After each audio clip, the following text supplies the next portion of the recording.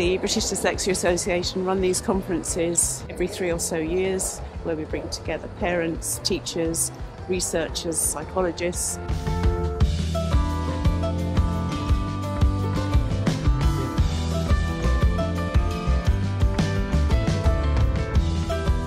Our role is to be the voice of dyslexic individuals, particularly making people aware of assistive technology, how it can empower individuals.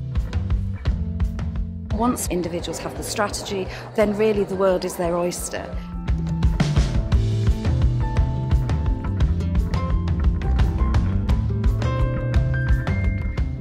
We should be actually going around saying you will never get rid of dyslexia, but you will make it so much easier to cope with it. This is the third one I've been to, because the BDA acknowledged as authorities in the whole area of dyslexia support and dyslexia research. This is our 6th or 7th conference.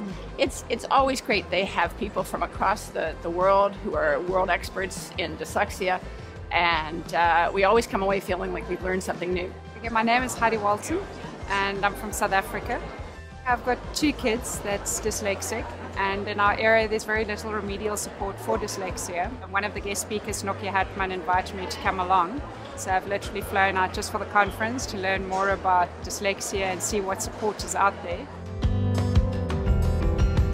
People have come in from different countries around the world who have their own perspective of how we can support children and adults to perform better in their everyday lives.